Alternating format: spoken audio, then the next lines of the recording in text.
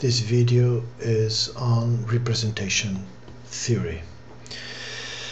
So this is a continuation of the previous video where we gave some examples of representations of degree 1.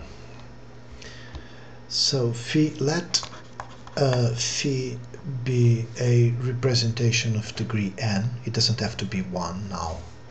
So this is a homomorphism from a group G to the general linear group, okay, and the representation has degree n, to a basis B of V, so a basis for the vector space. We can associate a vector space isomorphism from the vector space to the complex n space simply by taking coordinates. We can take coordinates, of course, from the basis. If you're not familiar with the concept of taking coordinates, please review one of my videos where I do some revisions on linear algebra. Okay, so this happening, we can then define a representation, let us say psi, that will take us from G to the general linear group with complex entries, very important detail.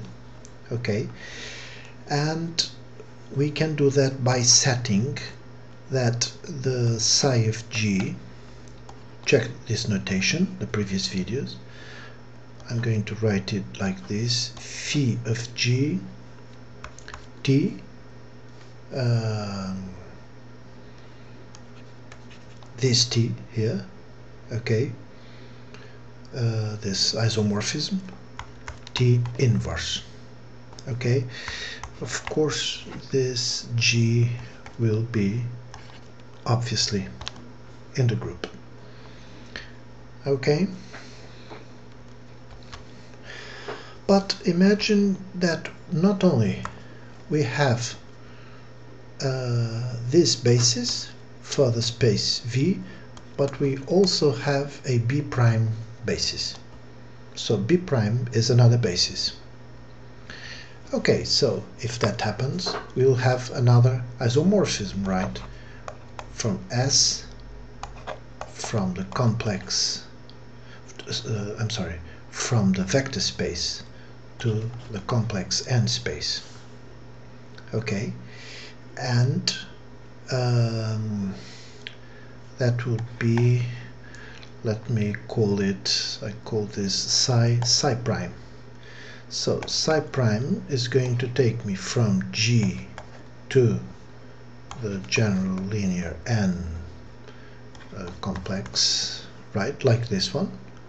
Okay, psi is taking me from G to the general linear group, and psi prime is also taking me from the same, and this one would be, so psi prime, so psi of G, psi prime of G, right, it will be phi of G, no, not T, I was going to write T, that's a common mistake. No, now this is S, right? This is S, so it will be S inverse. Okay, so these two representations, psi and psi prime, are related. Okay. Now the question is, how are they related? Well, very easy. They are related for G, right, through this formula. So psi prime G, I'm going to put first this, I have to write it, I always have to write this way. So in this case it will be T inverse, because this one is inside, and now it will be S inverse. Okay, this is the formula. Okay, this is the formula that relate psi and psi prime, where one is written taking coordinates from the base b, and this one is written taking coordinates from the base b prime. So psi prime of g is related to psi g through this formula, so I put this into this frame for my viewers not to forget. Okay, I could write this in different ways too. We can associate those two. Now I don't mind to work one by one. I usually always put this one first in the center and then I see what's going on. Okay, -1, but I have to okay, the inverse is the multiplication on a different order, right? This is basic linear algebra. Okay, so you can use either this one or this one. Okay, so at the end of the day, phi, psi, psi prime, they are all